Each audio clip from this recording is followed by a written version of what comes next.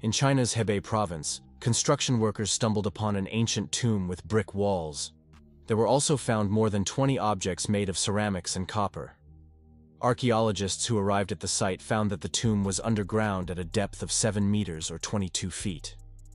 Upon further investigation, the scientists found 23 artifacts, including copper mirrors and coins.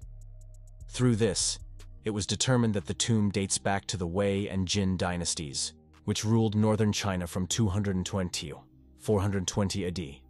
We have not yet found the personal seals of the deceased or tombstones with their names on them. However, judging by the appearance of the tomb, the person buried in it held a certain position in society and was also quite wealthy, said Chang Bo, head of the archaeological expedition. At the moment, construction work on the site has been suspended. According to scientists, this discovery is important for the study of life, economy, and culture of northern China. 5th centuries. Meanwhile, for the 2nd century, British scientists have been unable to solve the mystery of wooden coffins found on a hill near Edinburgh.